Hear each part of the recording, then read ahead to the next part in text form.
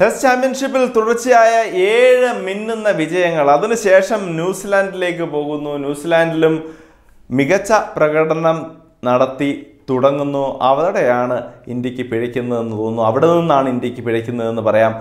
Test മത്സരങ്ങളിൽ 2-0 പരാജയം ഏറ്റുവാങ്ങിയിരിക്കുകയാണ് team India. തുടർച്ചയായ മത്സരങ്ങളിൽ സൗത്ത് ആഫ്രിക്കയെയും വെസ്റ്റ് ഇൻഡീസിനെയും ശ്രീലങ്കയെയും ഒക്കെ തോൽപ്പിച്ച് മുന്നേറിക്കൊണ്ടിരുന്ന എല്ലാ ഡിപ്പാർട്ട്മെൻറ്റിലും ബാറ്റിങ്ങിലും ബോളിങ്ങിലും ഫീൽഡിങ്ങിലും മിന്നുന്ന പ്രകടനം കാഴ്ചവെച്ച് മുന്നേറിക്കൊണ്ടിരുന്ന ടീം ഇന്ത്യക്ക് ന്യൂസിലാൻഡിൽ കാലിടറിയിരിക്കുന്നു.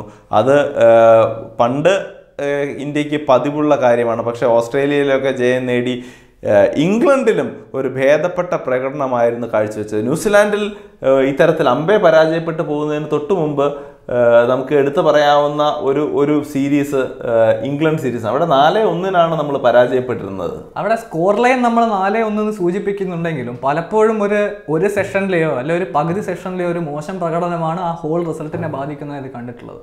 കാരണം ആ 4-1 സീരീസിൽ നമ്മൾ എഡ്ജ് ബാറ്റ്സ്മാനിൽ ജയിച്ചത് വളരെ ഇന്ത്യൻ ക്രിക്കറ്റിന്റെ ചരിത്രത്തിൽ തന്നെ എഴുതപ്പെടാവുന്ന നല്ലൊരു എവേ വിൻസ് ആയിരുന്നു. ഹാർദിക് പാണ്ഡ്യ പോലൊരു സീം ബോളിംഗ് ഓൾറൗണ്ടറിന്റെ ഒരു 5 വിക്കറ്റ് പ്രകടനവും പുജാരയുടെയും രഹാനയുടെയും നല്ല ആലത്തത്തോടു കൂടി നല്ല സ്മാർട്ടായിട്ടുള്ളൊരു ബാറ്റിങ്ങും അതിൻ്റെ കൂടെ തന്നെ വിരാട് കോഹ്ലി 2014 ഇംഗ്ലണ്ട് കണ്ടീഷൻസ് ഫെയിലായിരുന്നു പല പണ്ഡിതന്മാരും എഴുതി തള്ളിയ വിരാട് കോഹ്ലി വാലത്തത്തെ കൂട്ടിവിട്ട് തുടർച്ചയായി 200 വരെ അടിച്ചിട്ട് അങ്ങനെ ഒരു ഫൈറ്റിംഗ് സ്പിരിറ്റ് കാണിച്ചൊരു ടീമായിരുന്നു.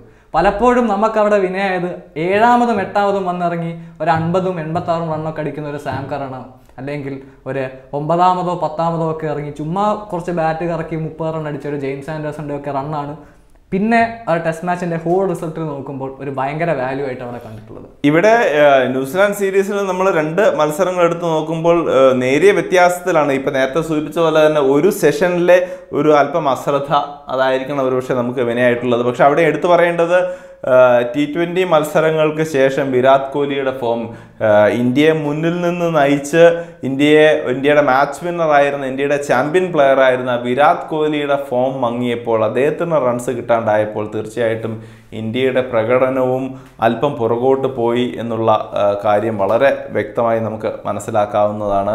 2014 നേരത്തെ കഥ സൂചിപ്പിച്ച പോലെ 2014 നമ്മൾ അവിടെ ഇംഗ്ലണ്ടിൽ പരാജയപ്പെട്ട വിരാട് കോഹ്ലി 2018 ആയപ്പോഴേക്കും 593 റൺസ് എടുത്താണ് തന്റെ കഴിവ് തെളിയിച്ചത്, ക്ലാസ് കാണിച്ചത്. അതിന്റെ കൂടെ തന്നെ നമുക്ക് പറയാവുന്ന ഒരു ഇൻട്രസ്റ്റിംഗ് ആയിട്ടുള്ള ഒരു സ്റ്റാറ്റിസ്റ്റിക് ആണ്. ധോണി ആക്റ്റീവ് ക്രിക്കറ്റിൽ നിന്നും കുറച്ച് വിട്ടു നിൽക്കുന്ന ഈ സമയത്ത് ഇന്ത്യയുടെ എല്ലാ ജയങ്ങൾ ഏത് ഫോർമാറ്റിൽ എടുത്തു നോക്കിക്കഴിഞ്ഞാലും അതിലെ 60% അതിലധികമോ റൺ അടിച്ചിട്ടുള്ളത് വിരാട് കോഹ്ലി, രോഹിത് ശർമ്മ, KL രാഹുൽ എന്നീ ത്രയങ്ങളാണ്. അപ്പോൾ KL രാഹുലിനെ നമ്മൾ ടെസ്റ്റ് ടീമിൽ കൺസിഡർ ചെയ്തതുമില്ല.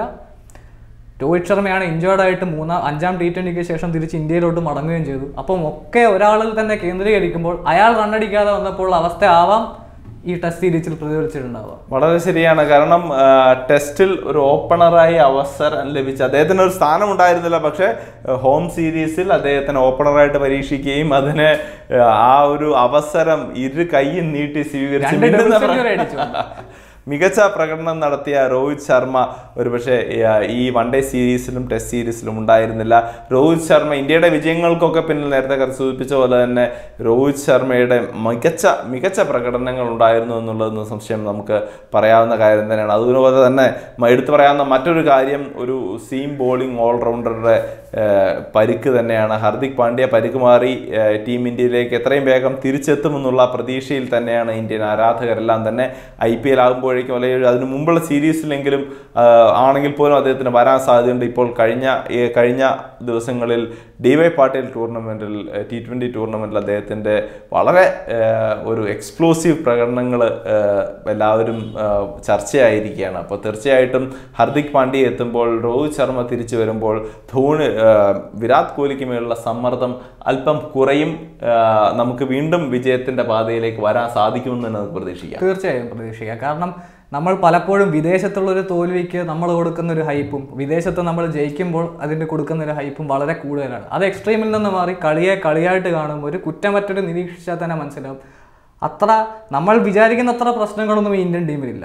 ആകെ ആ സമയത്ത് നല്ലൊരു ഓപ്പോസിഷൻ ടൈറ്റ് ഫീൽഡും അങ്ങനത്തെ ഒരു കണ്ടീഷൻസ് എക്സ്പ്ലോയിറ്റ് ചെയ്യുമ്പോൾ, ഉദാഹരണത്തിന് ഒരു ടൂറിംഗ് ടീം ഇന്ത്യയിൽ വരുമ്പോൾ നമ്മൾ എങ്ങനെയാണോ ഒരു സ്പിന്നിങ് കണ്ടീഷൻസ് എക്സ്പ്ലോയിറ്റ് ചെയ്യുന്നത്, ഒരു അശ്വിനോ ജഡേജയോ വേണ്ട രീതിയിൽ പിച്ചും കണ്ടീഷൻസും എങ്ങനെയാണോ സെറ്റ് ചെയ്യുന്നത്, അതുപോലെ അവിടുത്തെ സീം ഫ്രണ്ട്ലി ആയിട്ടുള്ള കണ്ടീഷൻസും ഗ്രീൻ ടോപ്പുകളും അവർ എക്സ്പ്ലോയിറ്റ് ചെയ്യുമ്പോഴുണ്ടാകുന്ന ഒരു കുഴപ്പത്തിനപ്പുറത്ത് ഇന്ത്യക്ക് അത്ര വലിയ കുഴപ്പമുള്ളതായിട്ട് എനിക്ക് തോന്നുന്നില്ല. അതുകൊണ്ട് തന്നെ ആയിരിക്കണം വിരാട് കോഹ്ലി സീരീസ് കഴിഞ്ഞപ്പോൾ ഇന്ത്യയിലേക്ക് വാ കാണിച്ചു തരാമെന്നുള്ള വെല്ലുവിളി ഉയർത്തിയിട്ടുള്ളതും.